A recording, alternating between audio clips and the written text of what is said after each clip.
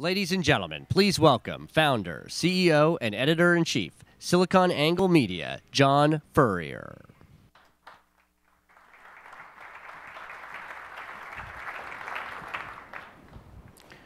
Okay, hello everyone. We have a great customer panel here to talk about the industrial internet, the benefits, the business outcomes. So I'd like to welcome them up right now. CEO of GE, Jeff, come on up. Michael Borowicz, EVP and CTO of Apache. Sonia Indrabot, CIO and Senior Vice President of Statoil. Jim Compton, Vice Chairman and Chief Revenue Officer of United. Terry Donnelly, EVP, Chief Operating Officer of ComEd in Chicago. And Dr. Peg Van Brie, CEO of St. Luke's Medical Center. Hey, Peg. Welcome to this great panel. Good. Thanks. Hey. Great distinguished panel here of some senior tech athletes, as we say, in the tech business, and it's been fun to cover the big data business because watching the evolution of cloud, mobile, and social, and now with big data, hearing the transformation stories is fantastic. And one of the things I always get interested in is seeing kind of the hype versus the reality. And one of the things that we see here with GE is they have the sizzle and the steak. So congratulations to you, Jeff, and your team. Great work. So the first question, Jeff, I want to ask you, how did you put this all together? You have customers that we're going to hear from shortly. How did you get your people to mobilize around big data? It's not so much of a clear vision a few years ago. Now it's playing out in real time. We heard Furrier talk about big data. The next Billy Bean, the next tech athlete, that person that could be in the organization, could be anyone, not just a PhD. How did you put it all together? Share your... So again, I'd say we've been working on this more or less inside the company for the last 5 years. The notion really comes out of, I think the company is reasonably market focused for a big company. We spend a lot of time thinking about what our customers are saying and what they need.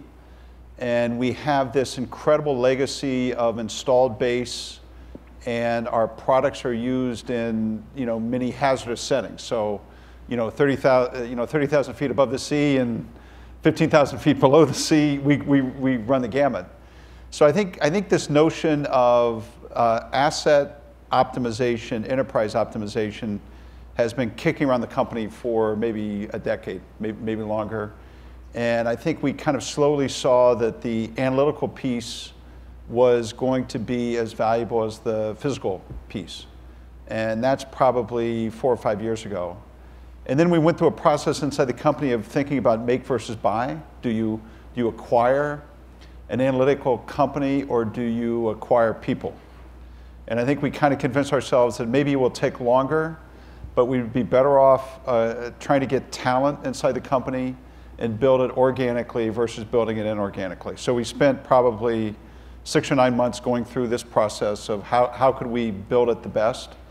And so probably before last year when we started talking about it externally, we'd been working on it 3 or 4 years already inside the company.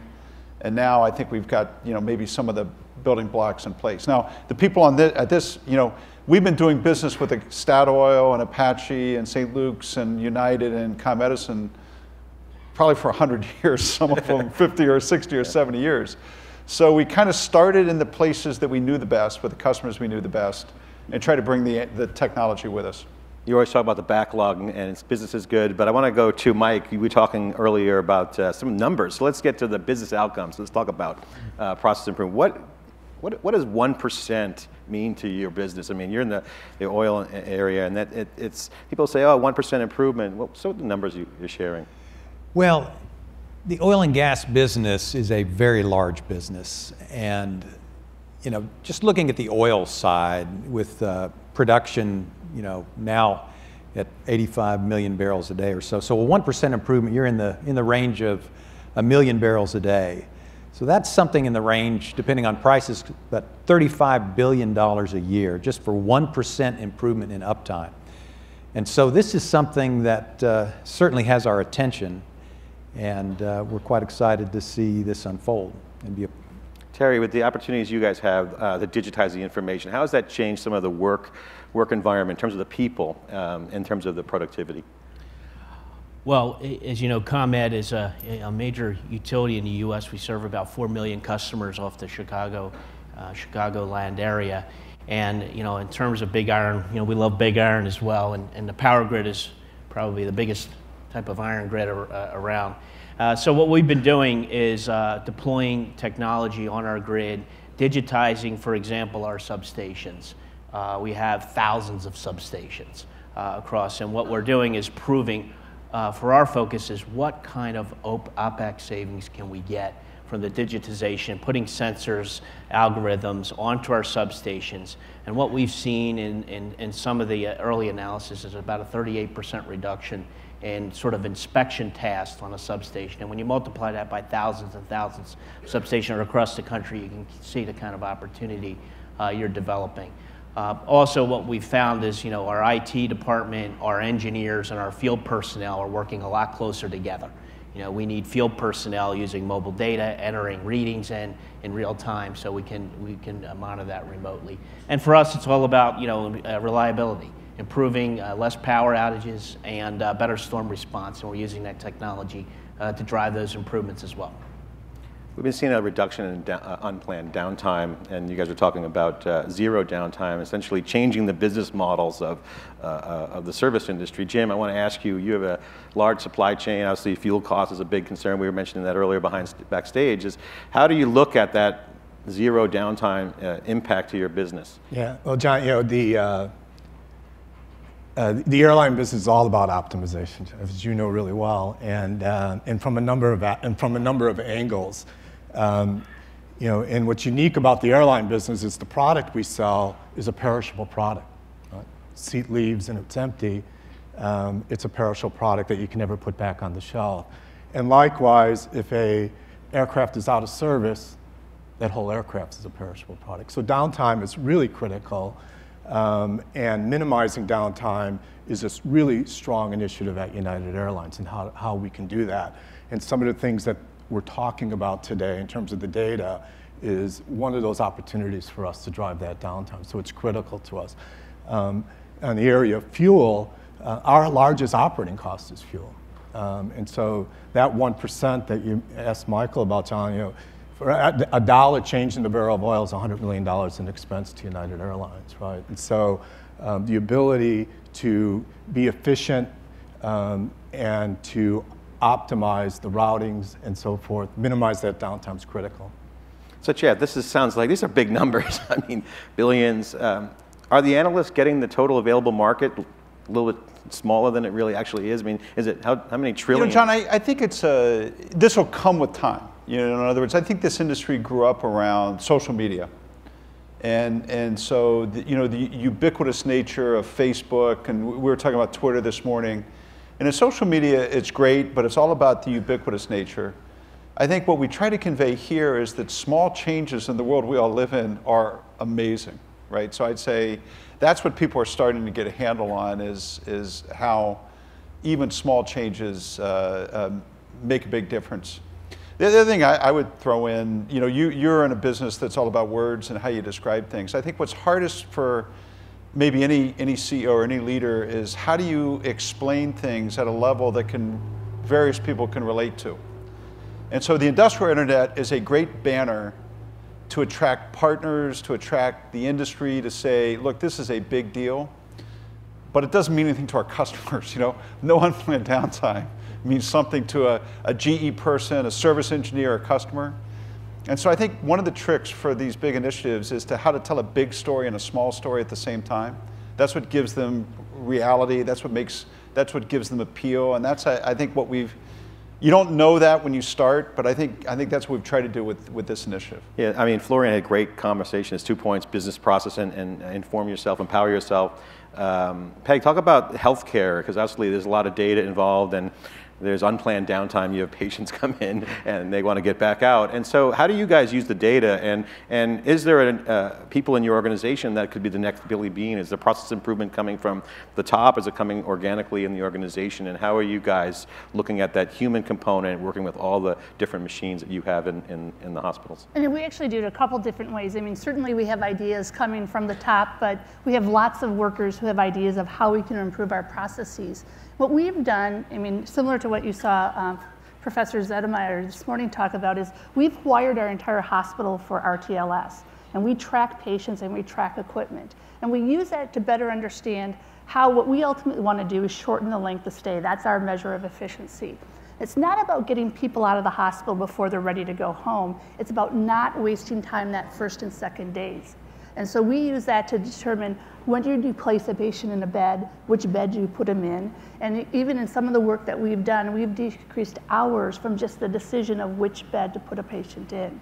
And it sounds really small, but it has huge implications, because typically if you don't have a patient in a bed by 3 o'clock that day, you've wasted that entire day from a testing perspective. And so we've determined that if we can decrease our length of stay about 1 day, that's $22 million of variable costs that we can avoid. Of course, there's the other side, is that we have to rebuild our hospital. We could probably build a much smaller hospital, run at a higher % occupancy, and then really provide the kind of cost savings that all of us need as employers in the healthcare system. So efficiency is one point, Sure. but about productivity, I made a comment, putting the most expensive doctors in the right place, and you said, no, it's putting the patients in the right place. So how is the productivity improvement coming from the workers? Because in the keynote we heard you don't need to go to the PhD or go to the doctor for advice. Normal caretakers can take care of things. All right, so I mean, it sounds very simple, but even knowing when to clean the room, and even knowing when the room is cleaned. If you're a nurse manager worth your salt, you've so enfranchised that housekeeper to be part of your team. Typically, this happens in hospitals everywhere. They say, don't tell admitting that we have a bed available. Give us another hour to get caught up on our work. Well, you do that across, we have 27 floors in our hospital.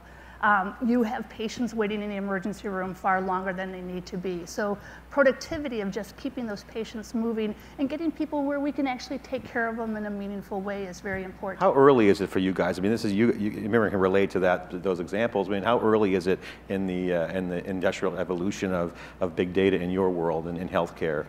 Kind of toes in the water? Are you guys all in, or how far along is it? I mean, I think we're trying to be on the front end of this, but I still think it's early in the water. But we've now, we're participating in the Hospital of the Future, the HOF project, where we've basically have a simulation model for our entire hospital. So it helps us make decisions if we want to change services, change areas, change processes, to understand the impacts of that before we do it.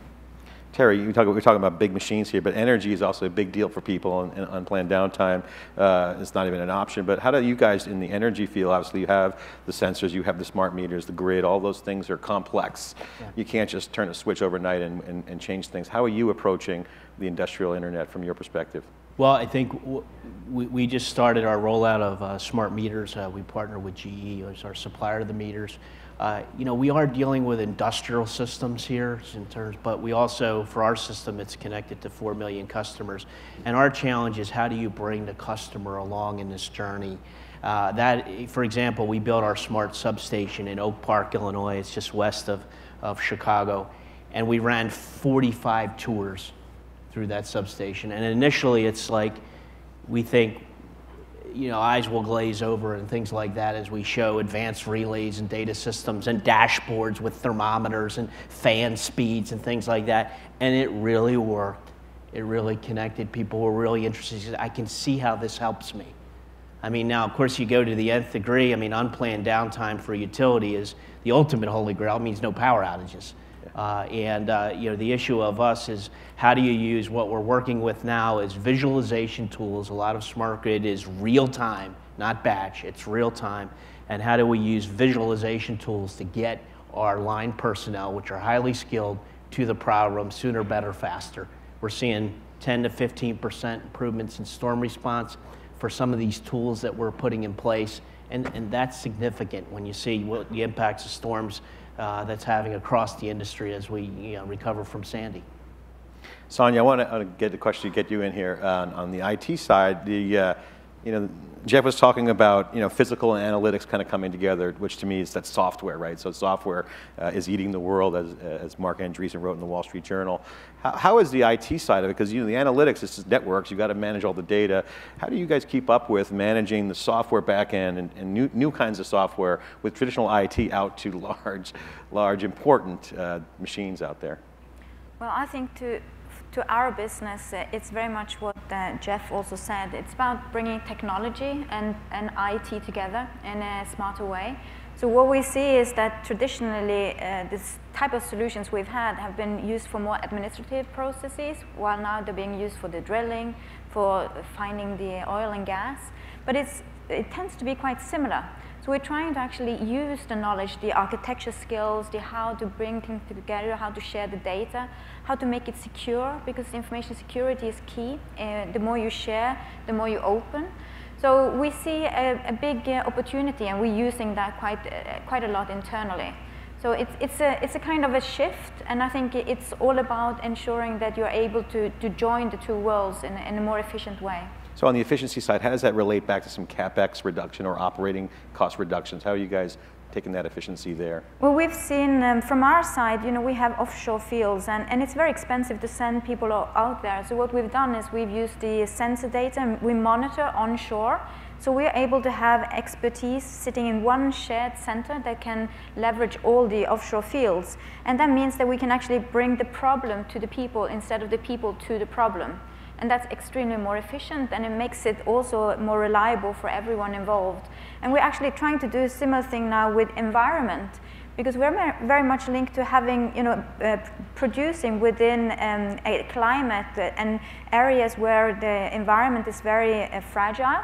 So what we're doing, instead of just overseeing what's the production is going on, we're actually overseeing the subsea environment, like the marine life. And we're using new sensor technologies to monitor clams to see if they're healthy. So then we can, in real time, also see what our operation is actually doing in that area. And with historic data, that also brings assurance that we can do this in a safe, secure way, even in the Arctic. I mean, that's one of the business outcomes is obviously safety, and we heard in the keynote, knowing what questions to ask. So in that case, you've got a lot of different observation points coming in passively and actively. You're doing some stuff out there. How do you look at that? We heard, that the example that didn't look good, like there was improvement, but when you look at the data, ask the right questions, you see a different result. Do you guys experience that? How do you look at that? And do you have data scientists on your teams doing this? Yeah, we do have data scientists. And what I find is very, very encouraging is that when we bring people that knows the problem, like the business side, together with these data scientists, they kind of, you see how the enthusiasm grows. And we have example, we used typically our data scientists for our trading area, because trading is very much into analytics and understanding how to deal with it. And now you can more or less use that kind of expertise also within other areas. So it is important to have, I think mathematicians are going to be one of the key assets going forward. Sonia, how will the role of the CIO change? I mean, I bet everybody in the room here today who runs an industrial company thinks about their own IT department, and how is that going to Well, I think the CIO role is very important to be a strategic role for the company and not an operational role. So it's not about keeping the lights on, but it's actually finding the opportunities.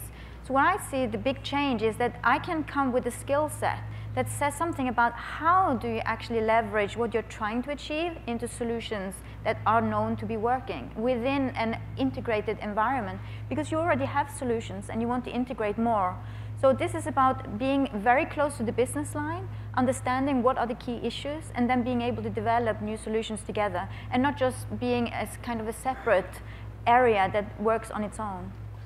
Something, John, I'd follow up on, just that Florian said, and was part of your question, is we had to retrain the GE leadership team in terms of how to do business reviews and how to ask questions.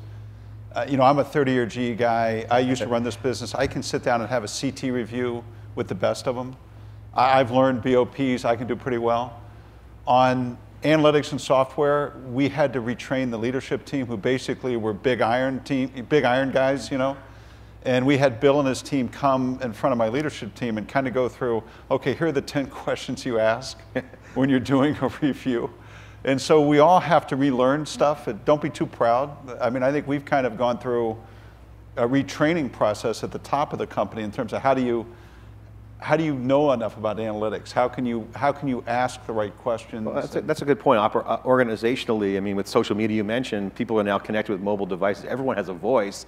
Everyone has something to say. So you technically have to listen to all the employees as they speak, and they could challenge you on product and be the next Billy Bean. So it's going to require some different thinking. So from a process kind of management reorganization, anyone want to jump in and share observations anecdotally, what you've seen? It's still early, but like it requires a new mindset mindset in terms of how you manage. And we heard that challenge laid out earlier. So, I mean, anyone want to share anything about how they're handling the people capital, the human capital side of their business? Well, I think what's important to actually embrace is that it's the time of asking questions. It's the time of actually being curious of how can we actually do it differently. Because if we're just linearly going the path we've done from the last 10 years, we're not going to get to a better place. So I think it counts for all roles in the whole organization, is to kind of have the courage to ask the questions, you know, is there a better way? And that goes from the business side, asking different questions, but also from the IT side, understanding it differently. So I think it's a big change in the way we work. Jim, how about you guys? Jim, you have United's legacy, supply chain, you've got a lot of moving parts. Yeah, you know, we're actually finding, you know, a great thirst to, you know, and it's probably, you know, I believe it's probably driven from, you know, the commercial side of the house has lived on a lot of these, you know, data issues and things, and people in their personal lives, to your point about social media and things like that. So there's a little bit less of the unknown. And so that, you know, for instance, we're introducing the 787 this past year, and that required, that airplane is not evolutionary, it's actually revolutionary, both from the airplane and the Gen X engine that GE has provided for us and that. But your technicians, there's a great thirst, right? Because this is information that makes them more productive, makes them be more proactive. Bi-directional, too. And so we're actually kind of jumping on that, right? That there's a great thirst from the people that are working on these with their hands on them and so forth. And I think a lot of that is that we've grown over the years kind of with technology. Can you give an example of some process improvement you guys recently implemented as a result of big data? Well, I think, you know, the 787's launch has not had its problems. And, you know, in that airplane, for instance, you know, if you went back to the 777 has 100 software loadable parts, for lack of a better word. The 787 has 300. And it's sending off 28 times the amount of information than a 777 did. But because of that information, we've already done 2 significant mods to the airplane that has significantly improved the reliability, that significantly is get back to my earlier comments of how do you reduce downtime, right? So very much we're seeing that right at the beginning as this new technology rolls out. I think, you know, from a utility standpoint, I mean, our engineers have been dealing with data for 100 years, I think, or more ever since they turned the first generator on in 1903 in Fifth Station right here, just in the shadow of Chicago. I think, so in one side we have an advantage, our engineers and our people in the utility thirst for sensors, data, monitoring, you know, so we can kind of tap into that passion and bring it to an exponentially new level. I think the challenges are use cases, applications. What are you doing with that data to actually drive value? It's not just nice to know. Everybody like, oh, it's nice to know. Yeah. Well, how do you drive the value? I mean, we had 2 summers ago was our one of our worst summers for summer peak demand. You know, so many days over 100, 45 days over 90, things like that. And what we saw is we installed advanced monitoring on all our big transformers. These are really big transformers and substations. And they could black out a whole area if they fail. And these are like continuous monitoring. It's like a continuous monitoring of blood test in your body where they're telling you your cholesterol level, so to speak. But they're giving you your gas levels and all. But it's on a continuous basis.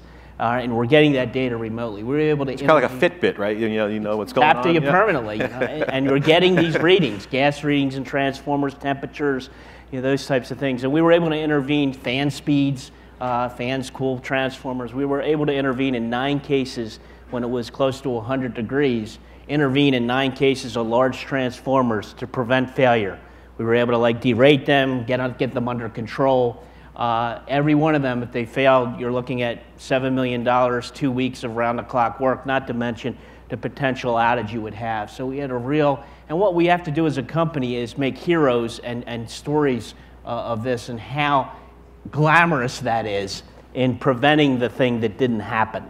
You know, we're always good in the utility of, you know, war stories and reacting to the big emergencies. And culturally we are, you know, storm, let's go to the scene of the battle. What we really need to do is make heroes of prevention.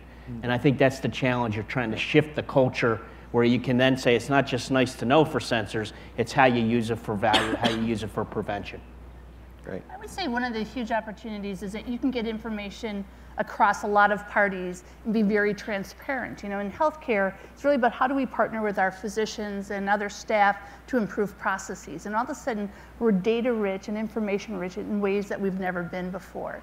And I think that has been really empowering. And so you can, when you're looking at patient flow, decide where are your bottlenecks, what are the opportunities, and you really go from this kind of emotional, you know, one-off story to what is our trend, and so what do we want to do about that to change it, and really go back towards, I think as we heard again this morning, changing our processes so we can avoid it in the future. You know, I'm really bullish on this area in the industrial internet vision. I was mentioning earlier, you know, from a disclosure standpoint, I'm sold on it. The edge of the network, you see Intel and Cisco here, folks, that's all they talk about. The edge is people, it's machines. So great vision, I'm drinking the Kool-Aid. But there's naysayers out there, so let's talk about that. I want to talk about the naysayers, because everyone in this room understands, and we're talking about the business benefits from senior leaders in the industry, captains of industry.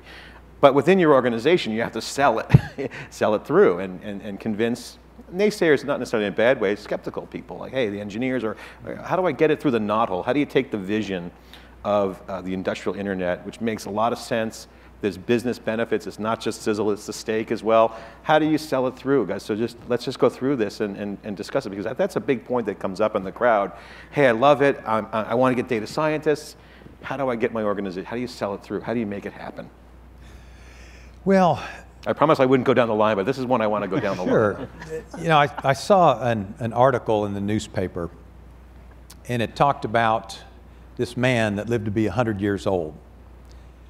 And they said, well, you know, how did you live to be 100? What did you do that was different than other people?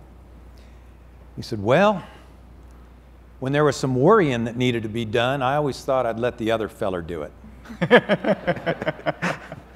And I think what we see here is the opportunity to let software and sensors do a little of the worrying for us. And I do think that there is a thirst for this, but I think as people see, my goodness, this is a huge benefit. It allows me to rest easier at night and get a career advancement too. People look at it and say, hey, there's an opportunity to personally grow as well as help contribute to a team. I think so. In fact, you know, in meeting young people that come to our organization, often I hear people saying, you know, I want to make a difference. I want to, you know, make a mark. I want to do something significant. And this area really is, I think we're at the toe in the water stage. We have a great opportunity here for someone to make a difference, and we are going to see the next. How did you get by that? Is there an example we've had a naysayer in your organization? You know, people that are supposed to raise their hand and kind of put the brakes on. How did you get through that? Well, I think, you know, certainly we're working through those kinds of issues now, but I think it's again selling the upside of saying, look, you know, do you want to be, proof is in the pudding? Proof's in the pudding. You know, do you want to be worrying about this every day, or do you want, you know, software and machines? And we've already had some success cases to help us with that. In fact, down in Australia, we've seen, you know, fairly modest, about a $500,000 savings, but it's a Terry start. and Jim, you're going like this. You've had some naysayers. Well, you know, I think naysayers abound in any transformation. I would like to say that Chicago baseball teams needed a little bit of Moneyball. But I think the you know, there's technical constraints. And things like sensors, and I think we heard, you know, Jeff, in your opening about sensors, you know, at the bottom of the ocean, working in harshest environment. We're just trying to get them to work in an underground vault, you know, or on poles, and you know, and they need. The issue for us is, what about when the power's out? You know, so what happens with all the sensors and things like that, and trying to work through the technical issues, and you really have to plow through that. And get the folks. So lead by example. Journey to yes versus a journey to no. It's a mindset that we're looking to do. And from a customer standpoint, I think we've all read articles and, you know, around smart meters and, you know, data privacy, is this spying on customers and things like that. You know, this is really around how our smart meter deployment is just begun, and we're making a tremendous investment to deliver customer value. How does customers get value with this? And a lot of it is around simple things like what has really resonated is outage detection. You know, it really has resonated, meaning you have to call us now to report an outage, and smart meters ultimately will tie us, automatically let us know when your power's out. You don't have to be home, and we'll communicate with you on that, even though you're not here, and we'll know when you're restored, and we'll eliminate truck rolls. And what you get is like, man, I get that. You know, so it starts that's been helpful. Jim, talk about your transformation experiences with this, moving this through the organization. Yeah, you know, John. So I think before I think the naysayers that I see, it's almost too strong a word. They actually had really good input, right? Because and Terry touched on some of the challenges. There's a lot of data coming at folks, and I think to a large extent, in a lot of things that we're looking at, we're actually caching that data. Right, and which means that you're going back to analyze the data. So there's a latency effect that I think Terry was alluding to earlier. And so generally, sometimes the naysayers raising an issue, right? Hey, that's nice, but I have a legacy system here that's tied to a supply chain that a part of an aircraft may not be in the right spot, even though you're telling me proactively and things like that. And so I think there's, I think a lot of. To me, it's more people are defining some of the other issues around it in order to optimize what we're trying to do, and it's actually added some value to it. And I see that more through the organization. So time to value drives a lot of the transitions over from crossing the chasm, so to speak. Yeah. Okay. Well, the thing I want to talk about next is, strategically looking at the opportunity of real time or on time. In your case, I want to ask you guys, what's the most amazing thing that you've done or seen in your organization that surprised you around big data, that you can point to? And very quickly, I want to go back down the line because there's such great panelists here. We'll start with Jeff. Just something that surprised, that was amazing, that big data or the connected internet has done for your organization. Do you want me to start? Yeah, go ahead. Well, I just think it's incredibly empowering just how one project can have offshoots in many others. I mean, in terms of just the organizational capabilities, but the confidence to look at that. And, we've seen some really dramatic improvements in our throughput, but also dramatic learnings in terms of how do we operate as a company and what other things do we have to change about our culture in order to really, I think, optimize what we have in place. I think, maybe these can be boring examples, I don't know, but we as a utility, we've made the transition, which I was most heartened by, in our control rooms. And they operate off historically paper maps, and schematics is the lifeblood of a system operator, and that the schematics and drawings. And we've made the transition in a couple of years to managing configuration and the system operators operating all off electronic mapping products that manage real-time configuration, not just marking up a map with pencil. And this was an organic transformation, and so it was very impressive. How, I don't think we can underestimate. There's a lot of folks in our organization. So real change. Want to make this change. That's so real. And you just got to tap into it. Now they're off the paper maps. Again, that may not be a glamorous story, but it's just a story of culture change and moving to how you can use visualization tools that really add value. It's been impressive. John, I think for me, I'm going to jump over onto the revenue side of the house, right? Because it's been exciting to see the marketing team and the e-commerce team use data to what I call drive attachment rate to a person just buying an airline fare and buying products around the fare, whether it's an upgrade into first class and things like that. But the ability to do that is actually by building a one-on-one relationship with the customer, with our elite customers that we know about and what their travel patterns are, and finding out that customers want to participate in the travel experience. And that's become a result of the data that we're able to. So more intimate relationship with the customer on a personal level. Exactly. That's driving more revenue. Yeah, it's driven more revenue as folks have wanted to enhance their experience within travel that we just weren't capturing before. Great. We'll get to revenue in a second. That was my next question, because that's the top line. What I would like to highlight is on the data side, one of the most important areas for us is the seismic data. That's understanding the underground, kilometers underground. And what we see the big difference is that we've had the data available for many, many years, but the way we process it now, the high performance computers, the analytics that goes into it, we're actually giving the geologists and geophysicists a completely different tool to be able to actually predict where are these small pockets of oil and gas. And for the last 3 years, Statoil, our company, has been the most successful discoverer of the world.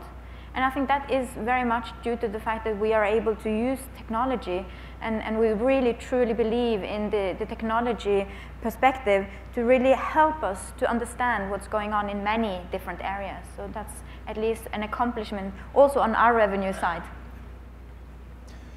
And in our industry, we use a lot of rotating equipment, things that spin, and sensors on that rotating equipment I think is going to be a continually growing field to help us minimize the downside. So the CapEx reduction, the OpEx reduction, and some of the changes in the organization, these are all great examples of great outcome kind of metrics, if you will, for companies. But I would say top line revenue really is being enabled. We're seeing that in traditional IT as well, where cut costs, consolidate data centers, do all these things. Now in a software model, you have a lot more leverage. And when you talk about the business analyst, the data science being much more anyone, the revenue is an opportunity. So we're seeing examples. Jim, you mentioned one. Can you guys talk about how the top of the business in terms of revenue, service revenue or product revenue is increased because of the efficiencies? And we'll start with Meg. We'll start with you because we got to get the hospitals in there and think, because that's...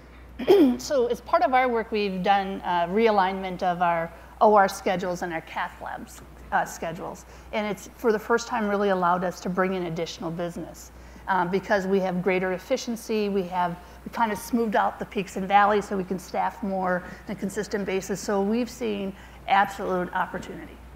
Is the IT involved in that and in your organization, or is it more the business driver, the strategic aspect of that? How are you guys looking at that? I mean, we look at it really from, certainly ORs and cath labs are kind of like the engines of hospitals. And so you have to have as much throughput as you possibly can.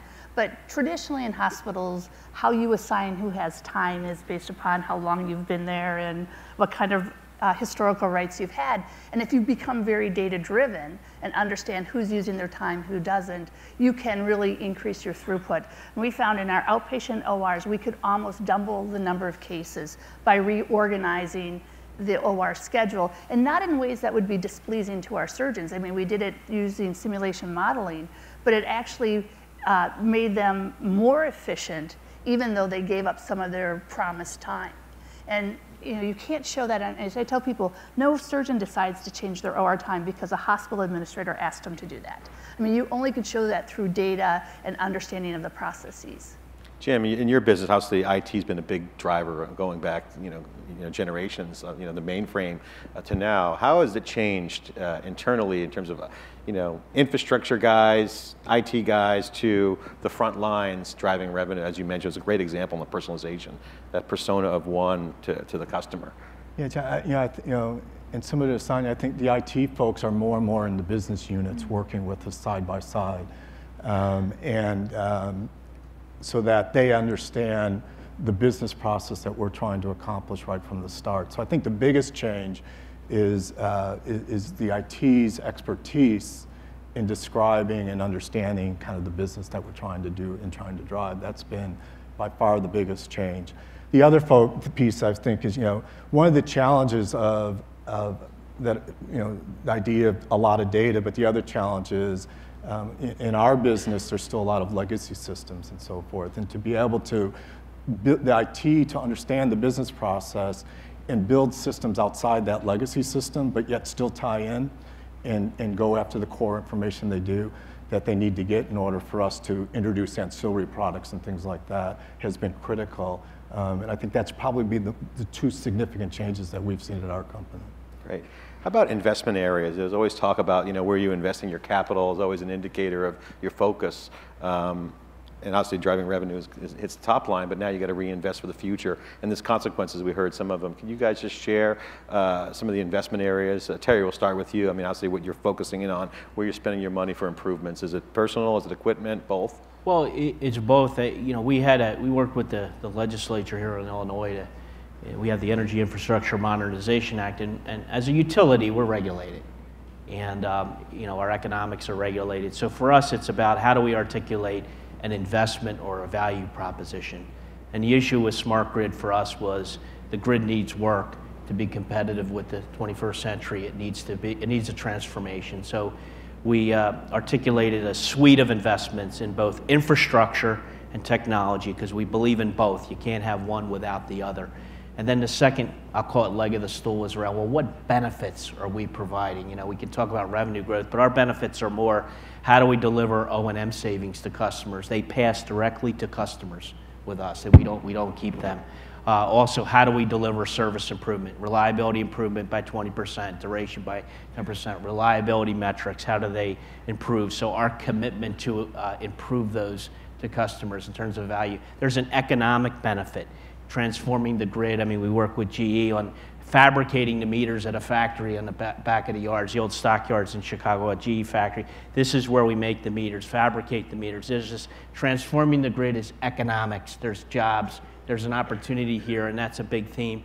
And then finally, it's the investment recovery. So we promise to do this investment. We'll deliver these benefits, and we just need some streamlined regulatory treatment for those recovery, and we're working that model. We're in year 2 of that. Peg, how about your business? Because you know that you're looking at a changing landscape with IT, right, but also you mentioned some of the business benefits of big data. How are you guys investing? What are the priorities? I mean, for us, I mean, it's technology and equipment and faster, newer, really pretty things are really important to us. But it's also how do we better utilize that equipment is important for us. I mean, you know, most hospitals are running somewhere south of 70% capacity. And so we want to be very careful about whatever big investments we make. And right now it's for us about how do we optimize the investments we have. And then as we add new equipment or new facilities, make sure that we're doing that in the smartest way possible. Yeah. Sonia, how about you? What are you guys investing in the IT side? Well, we're, from a company perspective, we're investing in big projects where we build out new fields, and of course they're very capital intensive, so it's important when we build them that we build them to last for at least 30 years, because they are industrial plants that are going to be there for a long time. So it's important to leverage the right technology, but as has been mentioned before, technology is only part of the equation. It's very much about changing the way you work as well. And there's a very easy example. You've seen, for example, in African countries that they're now using mobile banking. But if you go to, I'm sure here in the US as well, you still have a lot of people using their checkbooks. So even though the technology is there, people tend to use the old way of doing it. So it's very important to ensure that you're not just addressing the technology side, but you're putting enough effort into the processes. John, I'd make just maybe 3 points from our standpoint. If we were sitting here 10 years ago, basically the relationship we would have is the product breaks, we fix it. You know, that was the nature of the relationship, and in some ways you get misaligned interests when that's the nature of the relationship. I think today with these service relationships, or particularly with analytics, it's really all about outcomes. You know, first and foremost, we have to align with what the CEO is saying, what's in the annual report, what does the CFO think, and that's how you have to think about this, number one. I'd say the second point is these are closed systems. Products tend to be closed systems. Analytics are open systems, right? So you have to have this transparency with their customer, and the data has to be in a place that, and that's uncomfortable for us, right? We grew up in the industrial world, which is basically, I have 200 patents on every CT, you can't touch it. You know, so you have to get your team ready for that. And the third thing, we never made real progress here until we brought people in from outside GE. You know, we never made progress. And so one of my lessons learned is the importance of really good people who have different insight into how this world really works. Well, we're getting out of time. Thanks. We're going to end it on that note. Guys, thanks for a great panel, great insights. And I went off script a little bit, but I wanted to get your personal takes on some things. Jeff, thank you so much for your time Thanks. as well. Great. Thanks to all of you. Thank you. For being a part of it. It's great. All right. Thanks.